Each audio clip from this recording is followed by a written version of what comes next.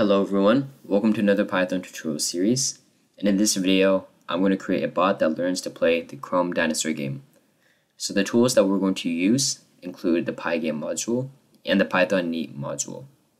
So I think a lot of you guys that are following my channel are already very familiar with pygame, and pygame is a cross-platform set of Python modules designed for writing video games.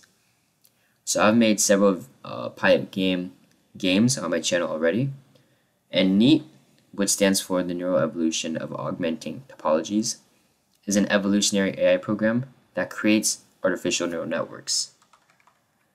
So the commands for installing the two modules are pip install pygame and pip install neat-python.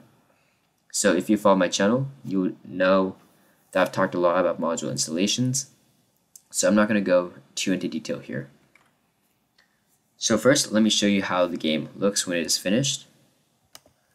Let me quickly run this. And here we have a bot, and if we look to the right side, we have our score, the number of dinosaurs alive, as well as our generation, and the game speed. So we see that after from a few failures, the bot learns and trains itself so that it is able to dodge these cacti. And eventually it will reach a level, it will reach a point to where it will be able to dodge all the cacti. So now let's see how this game is developed. If we close this and we go into our own Python file, let's first import our modules and set up some constants. So we'll import pygame, random, as well as neat. We'll initialize pygame by writing pygame.init, and we'll set up some constants that we'll need later. We'll have a clock is equal to pygame.time.clock. We'll have a black variable equal to 0, 0, 0, green equal to 0, 255, 0, and these correspond to the RGB values. We'll have white equal to 255, 255, 255. We'll set the FPS equal to 30. Set the font equal to pygame.font.sys font Comic Sans 30. We'll set the height equal to 450, the width equal to 1000, the window equal to pygame.display.setMode with the width and the height, and we'll set pygame.display.setCaption, and we'll set the caption to bot learns to play Dino game. So now that we've set these constants, we can make our own game loop. And before, I need to quickly change this to pygame. So we'll define our game loop while true for event in pygame. Whoops. In pygame. Let's close this. For event in pygame.event.get. If event.type is equal to pygame.quit, then we can quit out of pygame, like that. So, still inside this while loop, but outside of the for loop, we will fill the window with the color white. So that's the white variable that we created before. And we'll tick the clock by our FPS variable, which is 30. And then pygame.display.update to update our display. And lastly, we need to run our game loop, so we'll call the method down here.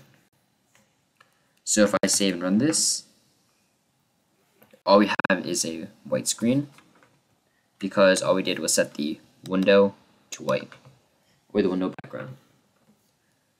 So now let's load the images that we're going to be using for this game. If we go back up above the game loop, we'll have a run image equal to pygame.image.load. Then it's in my assets folder called Dino run 1.png, and also pygame.image.load assets Dino run 2.png. So what I'll do create a jump image. So when the dinosaur jumps, we're going to be switching the image to pygame.image.load assets dino jump.png. And to make things easier, I'll just copy this line. So I'll copy the Python or pygame.image.load. So now if I create my small cactus, I'll paste that into an array.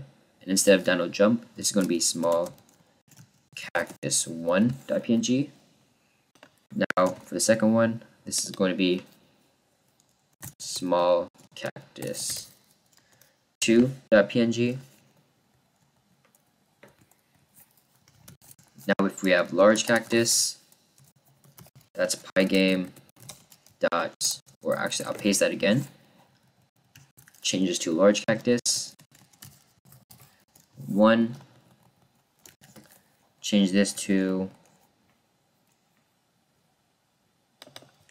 large cactus 2. Paste that one more time. And large cactus 3. Lastly, or actually not lastly, we'll have a ground equal to pygame image.load, and we'll have the ground. And now lastly, we'll set a cloud equal to a cloud image. So these should be all the images that we need.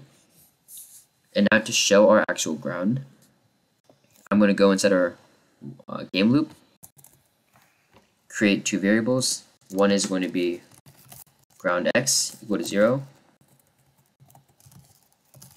and ground y equal to 330. And now what I could do is I could blit the ground onto the screen. So window.blit the ground at the position ground x and ground y.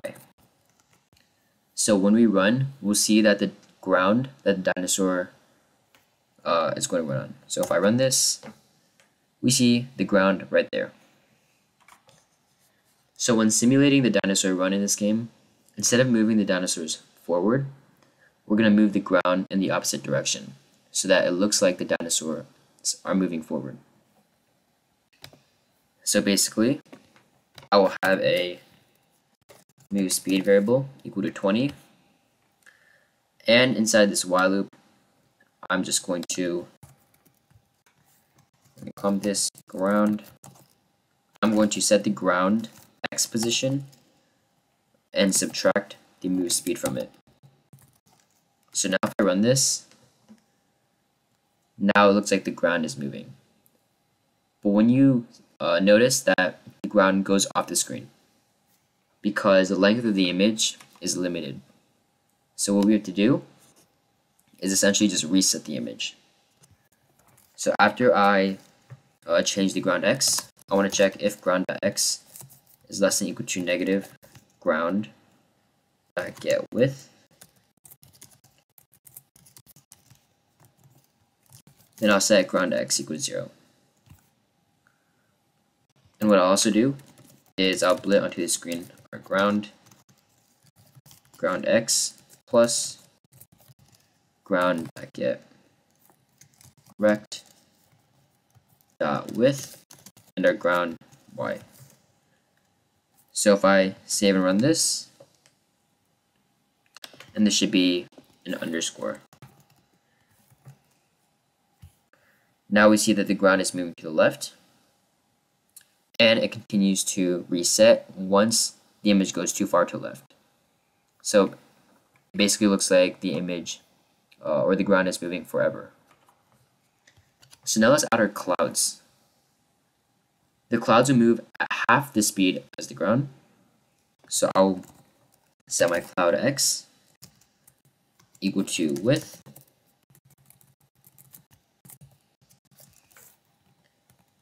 and I'll also set my cloud y equal to 150.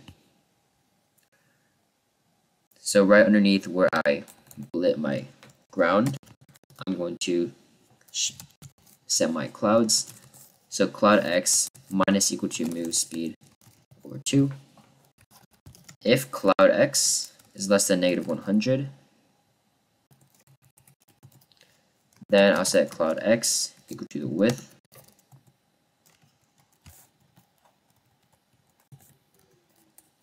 and then I will split the cloud onto the window.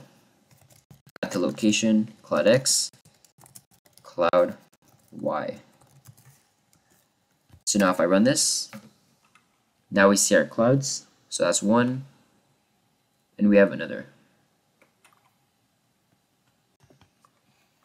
So next we're going to create our obstacles.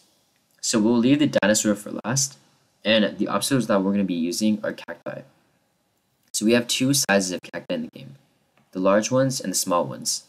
Now for each size, we have 3 different types as shown on the screen. So there are going to be 6 total different combinations of cacti. When the cacti show up in the game, they'll appear randomly with the same probability.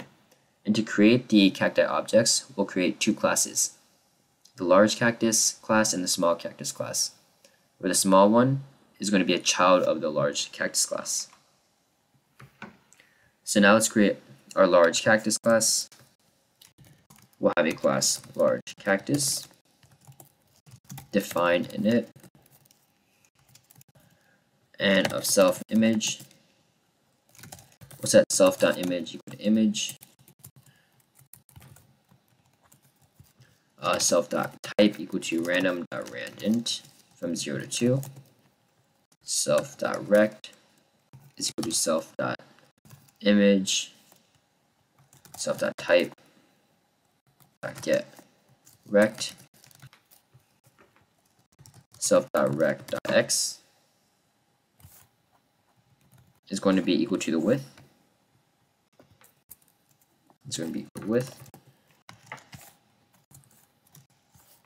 And self.rect.y is going to be equal to 250.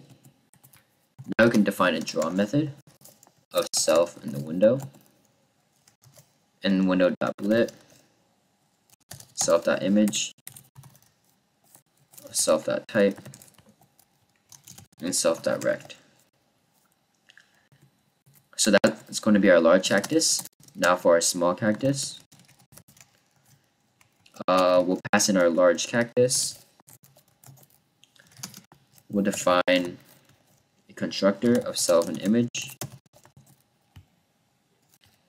and we'll set self.type equal to random.randint 0 to 2, and we'll super init image a self.rect.y equal to 275. So here, the small cactus class will inherit all the properties and methods from the large cactus class, except for the y position, which we set as 275. So here's going to be the idea of creating the obstacle objects. So the obstacles will move with the ground in the same speed and in the same direction. Once they're out of the game window, they'll be removed from the game. Then new obstacles will then be created when all the obstacles have been removed. So first, let's create a list to hold all the obstacles. I'm going to have an obstacles list, obstacles is equal to an empty list. And now we can create obstacles. So underneath, we'll recreate our clouds.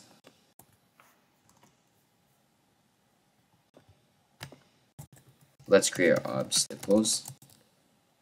If the length of obstacles is 0, then if random.choice, we're going to select a random choice between a small and a large. And if it is S, which just means small, then we want to create a small cactus. So obstacles.append small cactus with the parameter small cactus. Otherwise, if the random choice is L, we're going to append a large cactus. Large cactus, large cactus. Now we can iterate through obstacles for obstacle and obstacles. For each obstacle, we want to draw it out onto the screen.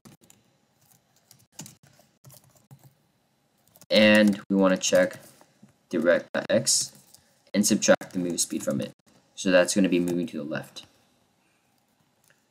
Now we could check if obstacle.rect.x less than negative obstacle.rect.width.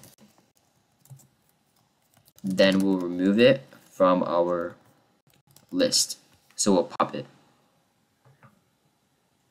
And then when we run, we'll see the cacti with different sizes and types being generated and moving on the ground. So if I run this, let's see.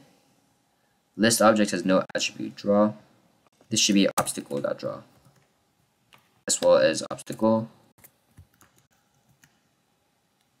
And now we see an obstacle right there, cactus right there, cactus right there, and it'll be never ending. Oh, let's see.